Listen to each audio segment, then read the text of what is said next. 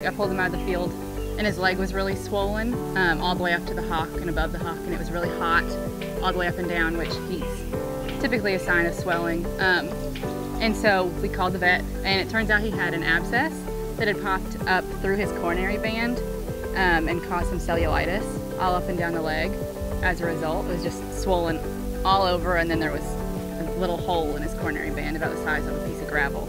We had a soak boot made out of duct tape and cotton that had Epsom salt, iodine, some DMSO, just to pull all the bacteria and stuff out of that abscess and draw it all out. And I used the MagnaWave in addition to that to just pull any extra infection out, and also to get the blood flowing, get the swelling down. I used it about 10 minutes all over his body just to get the blood flowing, get everything moving. And then I did 15 minutes all up and down the infected leg. Through the boot, I put it over the duct tape boot and everything. The first day I couldn't see the veins on his legs at all because it was really puffed out.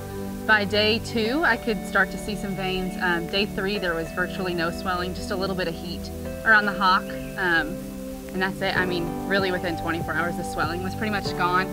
I treated him 3 days in a row, and he's also on antibiotics and bute, so I'm hoping that he should be healed by Friday.